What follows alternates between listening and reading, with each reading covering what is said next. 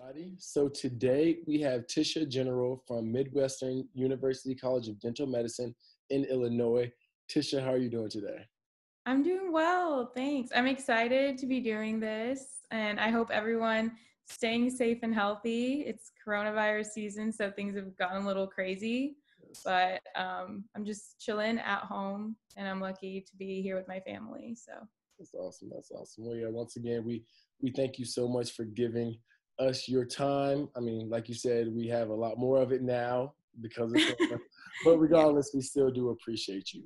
But let's go ahead and get started, I guess. So, can you give us a summary of your dental school journey? So basically, where you're from, where you hmm went to undergrad, what you major in, and did you or did you not take a year off? Yeah. So I'm originally from Houston, Texas. I grew up here my whole life, and then I decided to go to UC Berkeley in California. It's in the Bay Area for college.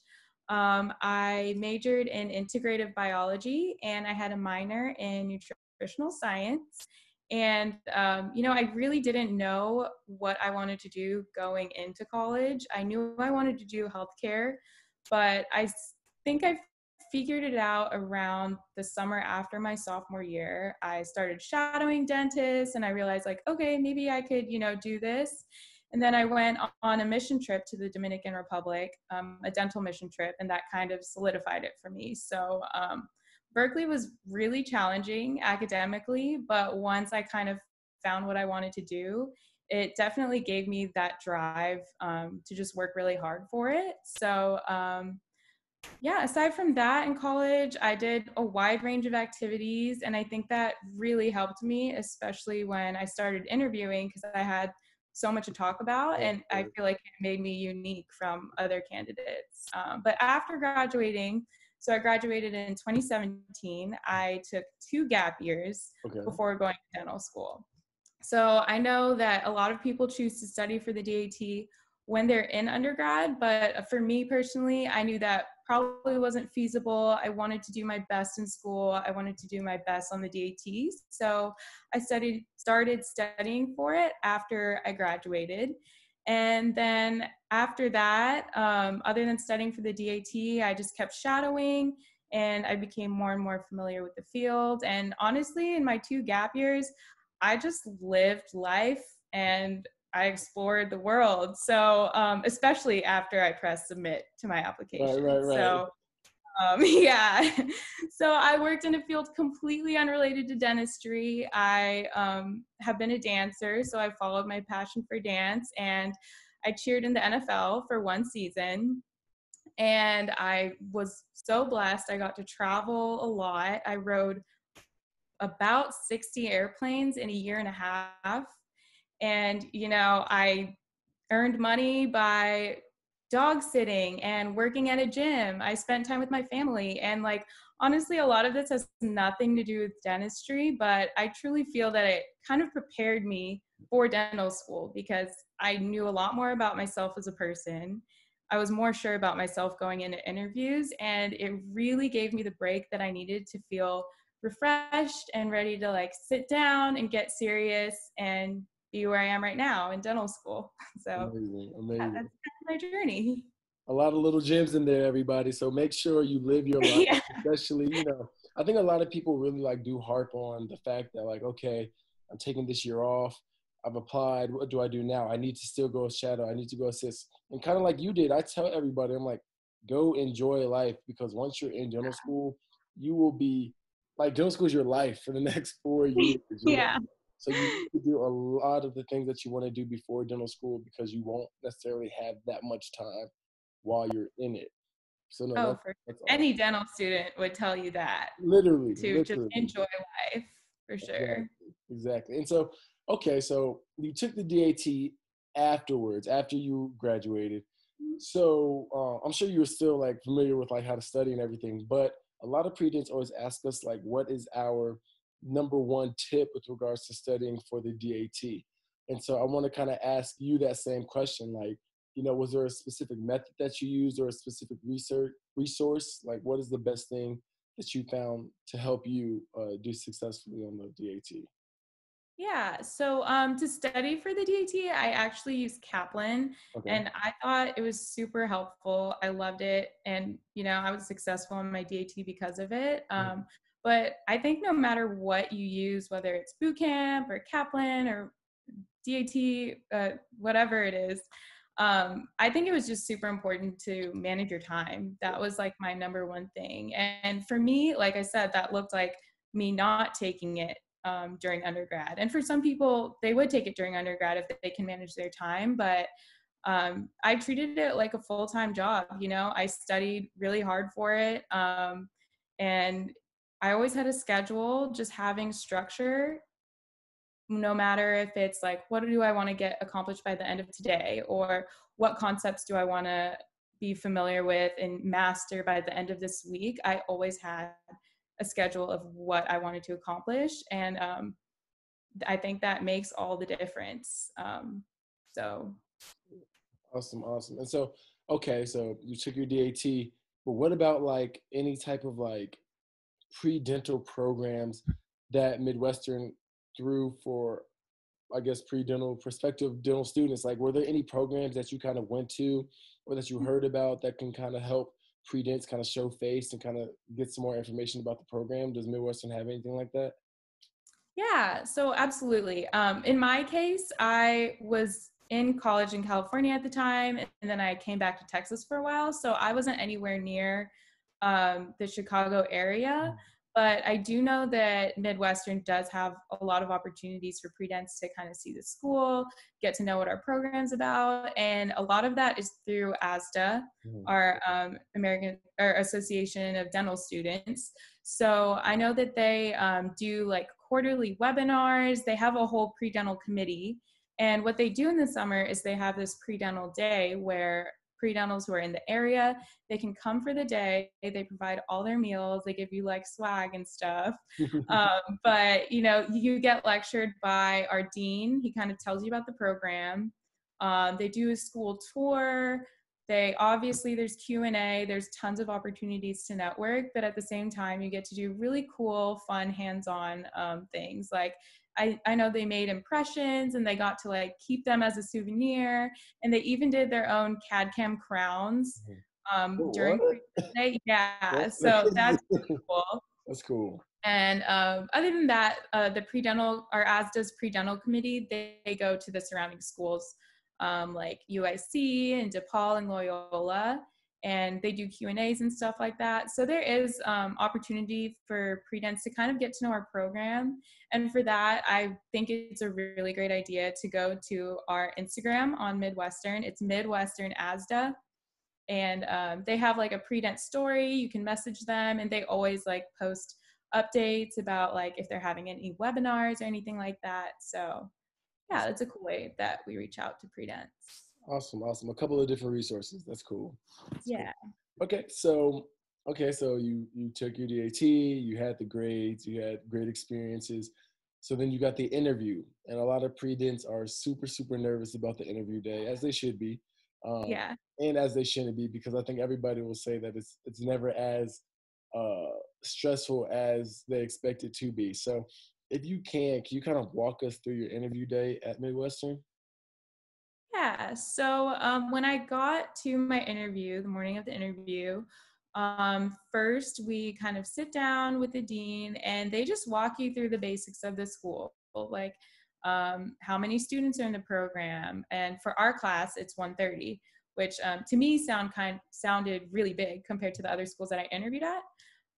But what's great about our program is our faculty to student ratio is like insane.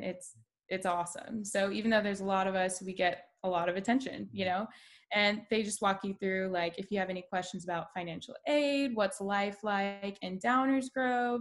So our school is in the Chicagoland area, but we're in a suburb west of Chicago, and it's called Downers Grove. I just moved there, guys. And other than that, they'll take you on a tour to see the campus, our clinic. And what I thought was really great about the interviews is that we get to talk to a lot of students all throughout the day. So During lunch, you have lunch with students. When our dean takes you to the faculty, he lets you talk with the D3s and the D4s to really get a sense of what it's like to go there. And there are times where he even steps out and he's like, hey, like, you know, ask them anything you want. Like, I'm not going to be around because I don't want you to feel pressured. Like, you know what I mean? He gives you the opportunity to really kind of see if the school is a good fit. And our dean, Dr. Herring, he's awesome, so nice, and just like so accessible to us. He says he'll even tell you you're interviewing the school just as much as they're interviewing you. Very true. And so, you know, they just want to make sure it's a right fit on both ends. So for the actual interview itself, it was one of the deans, and I had a student in my interview. It was a closed interview. And again, like, I know it's crazy to say, don't be nervous, just be yourself, but it's true. Like I said, they just want to make sure it's a good fit on both ends. So it wasn't anything scary or crazy. It was very casual, just like a conversation. So. Okay. And so you said that you interviewed at multiple schools, right? Mm-hmm. And so what was it about Midwestern that just made you decide, you know what, this is where I want to go? You know, there were a lot of things. So for one, just being at Midwestern, and even on my interview day, getting to know our dean, and getting to know some of our faculty, talking to the students, you could really just tell that they were just all excited to be there. I mean, the faculty, and, you know, that's something that's carried on to me being in dental school now. I truly, and my classmates and I would say, feel like, you know, they want to give you the best educational experience possible. And, you know, I came from a big undergrad. Berkeley has thousands of students, and moving into a smaller professional school where like their focus is you and that's it, like that feels really awesome. Like, you know, if I ever have any questions, the faculty are always open to talk to me. They're so accessible. And yeah, so I think it was just like that atmosphere, that vibe of like, you know, we love it here and there's a reason we do, is awesome. And other than that, when we went to the clinic, the D3s and D4s, they seemed so confident in their work. And, you know, it's so weird to think, especially when you're interviewing for dental school, that that's going to be you in 3 years and 4 years. That's not that long. Right. But they were all really excited about it. They get a lot of time in clinic. They get 4.5 days of patient care every week as a D3. So it's kind of insane. I know other schools kind of ease you into clinic, or maybe you don't get that much time until your 4th year, but you know, they're all in it. They're doing it all. So just the amount of clinical experience that they got was something that really attracted me. Awesome. And so now I kind of want to ask you about your D1 year. And granted, I know it's been a little shaky, not a little shaky. This little bit of it has been a little bit unorthodox, but For sure. can you kind of just let us or just lead us through how your D1 year has been? And I'm talking about like the classes. Do you yourself have any clinical exposure? Are you using a handpiece yet? Things of that nature. Can you kind of like walk us through the D1 year? So honestly, my first year has gone better than expected, even with like coronavirus and everything that's turned our world upside down. First of all, I've gotten to meet people and become close to people in such a short amount of time. It's crazy. But school's definitely been a challenge. You know, it's always go, go, go. And no matter where you're going to go, it's going to be tough. But the thing that I love about it is it's nothing that we can't handle, right? Like everyone gets through it. And like I said, we have all the support from the faculty that you could possibly need. So another cool thing about our school is that we actually get all our didactic courses out of the way in our first year, and we're still doing sim as well. We get thrown into sim your very first week, very first day. You know, I know that other schools might start sim a little bit later, but we've already been working with hand pieces, we've been prepping, and that's another thing that attracted me to come to Midwestern too, is that you get that early exposure. also in our first year, we've already had the chance to be in and out of clinic. So we already know how it runs. We've gotten to see the D3s and D4s work. We've assisted them. And that's really cool just to, like I said, see yourself in that position in like 3 short years. But it's really helped in making us feel comfortable in, being there in that short time. So yeah, and taking care of actual real life patients. So we spend a lot of time in sim, but it all becomes very surreal once we, step inside the clinic and think like, okay, this is what we're doing it for. And it's a really good perspective to have. That's awesome. That's awesome. Okay. And so I'm asking everybody this question, and I know it's difficult to answer because obviously you haven't been a student at any other dental school, but what's something that you found to be genuinely unique about Midwestern, via different combos that you've had with your friends who go to different dental schools? Like, what's something that you're like, what? Midwestern is the only school that I've heard that has this or that does this type of thing. Yeah. So I think what's really unique about our school is kind of the way, especially for, as it applies to my first year, the way our classes are structured. Mm-hmm. So instead of having a course for, say, histology and then anatomy and then physiology, we study it by body system. So we'll take the cardiac system and it encompasses the histology, the anatomy, the physiology of it. And we only take that one class and we finish the class and then move on to our next class. So it's not like undergrad where you're taking like, 5 different classes at once. Like you truly get to focus on one system, really get to know it, really get to master and understand it, and then move on to the next. So I think that was really cool. I thought it was something that was really attractive about the program. And other than that, like I said, just having the clinical experiences that the D3s and D4s have, that was like pretty insane to me. And it was a huge, drawing factor for me and something that I think sets apart our school. And even now, like I said, the faculty are just so open and just wanting to give us the best experience they can. They've they've ordered these hand pieces that we can use at home to work on our hand skills if we'd like, even during these times where we can't be in clinic. They want to give us what we paid for. They want to, fulfill their promise to us that this is going to be a great educational experience. And I think that was just kind of going above and beyond for us. I mean, I know a lot of other schools, it's unfortunate these times, and a lot of schools just haven't been able to be in session, but we're having Zoom conferences and, like them reaching out to us and giving us the opportunity to use these hand pieces, practice if we want to. I think that just like really shows what I saw in the interview, that, they want you there and they want to make it awesome for you. So That's awesome. I was actually very thoughtful of them. I'm like, yeah. I wish we were getting that, but it's all good. Yeah. I feel like our school's like offering us like suturing kits, which is cool, so it's something. But no, the fact that they're going over and beyond for you all is amazing. And it does go a long way, it goes a very long way. So anyway, last question of the interview. If you could go back in time and give yourself one piece of advice while you're going through the application cycle, what would that piece of advice be?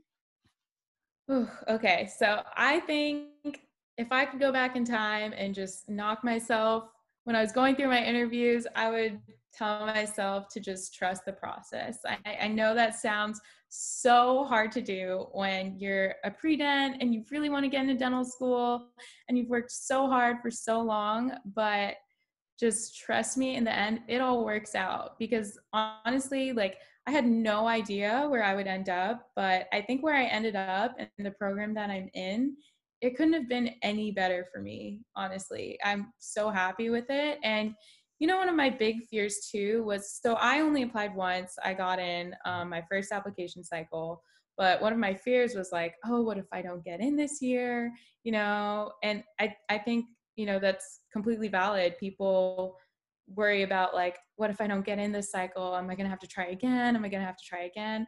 Honestly, everyone's process is different, and just trust it, because I have so many friends in my program who didn't get in on their first try, or even maybe didn't get in on their second try, but now that they're here in dental school, they love it. They're happy that, it worked out the way it did. They love where they ended up, and they just have that much more drive and satisfaction of being here. So just trust the process. Whatever your process is, just let it happen. Of course, work for it, but just know it'll all work out. Amazing. Thank you so much, Tisha. If Yeah. anybody has questions and they want to reach out to you about your school, like what's the best way that they can get in contact with you? They can email me. They can reach out to me on Instagram. Either way. But my email is Tisha General at Berkeley, BERKELEY.edu. Or you can find me on Instagram too. That's fine. It's Tiny Texan Tish. And of course, I'll put those both in the description box below. But once again, Tisha, thank you so much from the Future DDS family. We really do appreciate you giving us your time today. Oh, thank you. I've had so much fun doing this. Awesome, awesome. Thank you. We enjoyed you. We enjoyed you. Everybody, if you haven't already, make sure you hit the subscribe button below. If you have any questions for Terrell and I over at FutureDDS, you can always shoot us a DM at _FutureDDS, and we will get back to you as soon as possible. But until next time, see y'all later.